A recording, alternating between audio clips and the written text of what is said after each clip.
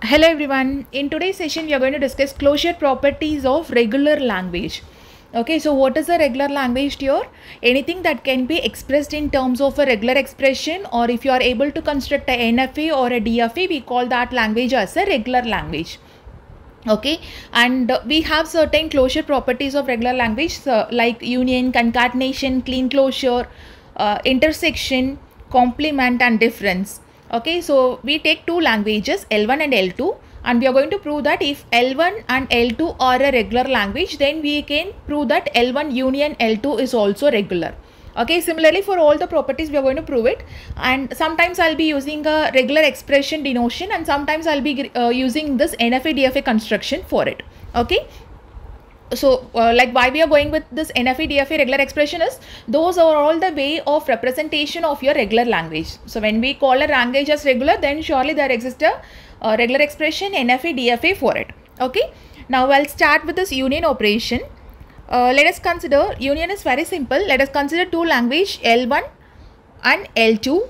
Okay, so when can you call L1 union L2 as a regular language? If L1 is also regular, L2 is also regular, then L1 union L2 is also regular language.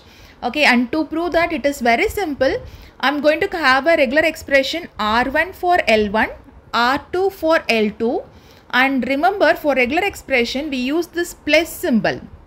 Okay, so what is the meaning of plus symbol here? All those of your regular 1 expressions input and all those of your regular 2 expressions input will be included. Okay, so what is your union operation? Whatever is accepted by this language 1, whatever is accepted by this language 2 has to be accepted.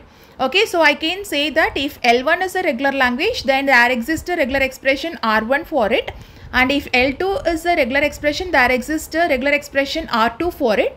Then L1 plus L2 is the regular expression for L1 union L2.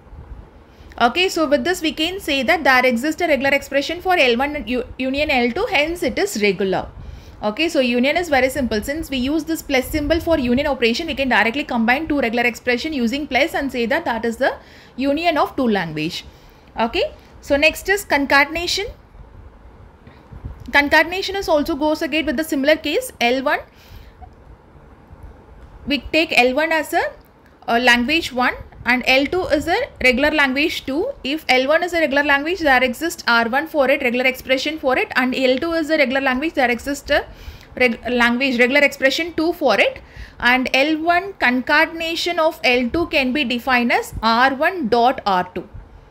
Okay, so this regular expression followed by this regular expression. This dot operator is allowed in case of regular expression, right?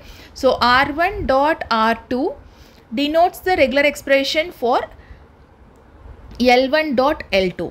Okay, hence we can say that concatenation of two regular language is also regular since there exists a regular expression for it. And similar case goes for your like union, concatenation and closure is very simple here. Since we have an operation for it, we can directly represent it. But when it comes to concatenation or a difference, we have to find a way of representing things. Okay, so next one is clean closure. Clean closure of two regular, like we have only one regular expression, right? So let us take L is a regular language. We have to prove that L star is also regular. Okay, so for L, if L is a regular language, then there exists a regular expression for it, right?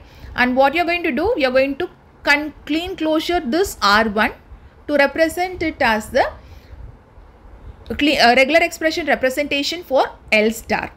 Okay, so since star operation is allowed in case of your regular language, regular expression, then R1 star is the context, is the regular expression representation for L star. Hence we can say that two regular expression is closed under clean closure operation 2.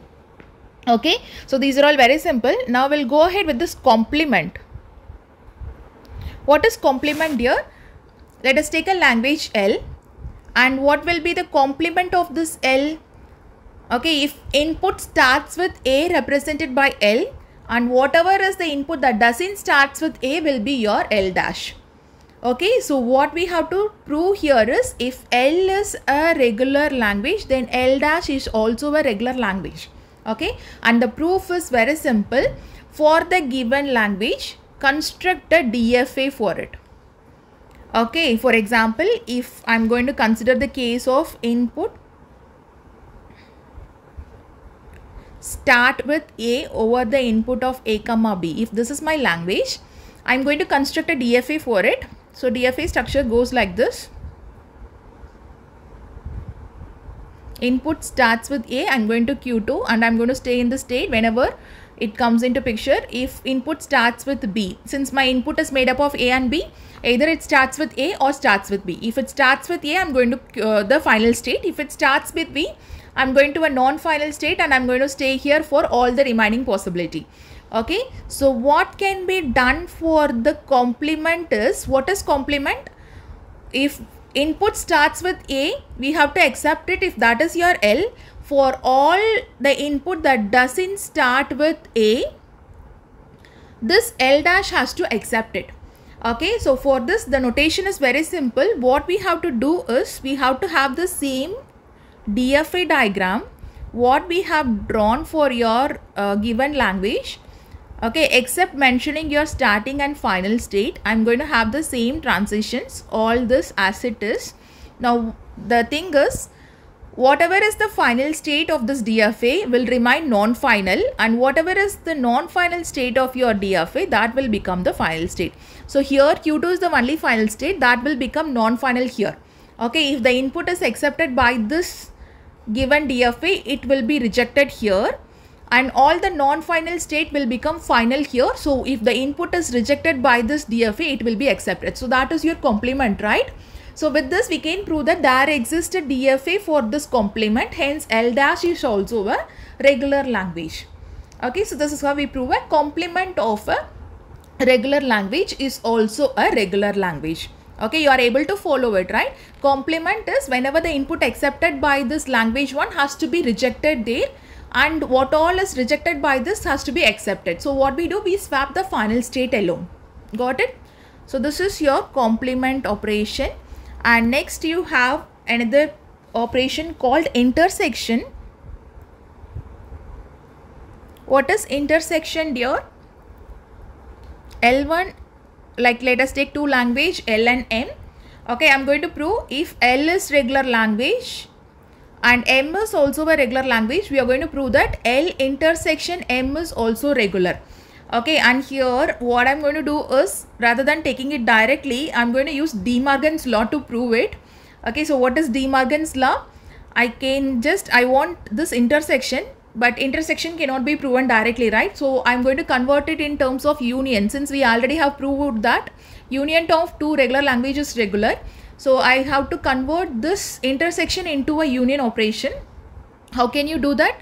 Using your De Morgan's law, the whole dash. Okay, so this, when like L1, L intersection M can be written as L dash union M dash the whole dash. Okay, and we already know that if L is a regular language, then L dash is also regular. If M is regular language, then M dash is also regular language. And if L is regular, M is regular, L in union M is also regular. And if L dash union M dash is also regular, the complement of it, L dash union M dash the whole dash is also regular. Okay, since we have proved all, we are going to use it here, that's it. Okay, according to De Morgan's law, L union M can be, L intersection M can be written like this. And here we know that L is regular, since then L complement is also regular, since we have proved here, right? Complement of two regular languages, complement of a regular language is complement here. Okay, if L is regular, then L dash is also regular. M is regular, M dash is also regular. And if these two are regular, then union of these two languages is also regular. That is also we have proved. Okay, using your plus operator we have proved it, right? And finally, if one statement is, if this L dash union M dash is regular, then the complement of that is also regular. Okay, so using De Morgan's law, we can prove that the intersection of two languages is regular. For your exam point of view, you have to expand and write all those constraints. Okay, you should not write this alone. You have to mention whatever I have told, or whatever I have informed you, you have to write it in set of statements. Got it? So now this is done, intersection is done. And the last property we can call it as difference Okay, difference is L minus M. Okay, so L minus M is whatever is the common element of L and M has to be removed from L. Okay, again here also we are going to use this property. This can be written as L intersection M dash. Okay, so we take the reverse of, if M is regular, then M dash is also regular. Okay, and if M dash, L and M dash is regular, then intersection of L and M dash is also regular. Okay, so with this we can prove that the difference of two regular language is also regular. Okay, these are all the closure properties of regular language. Thank you.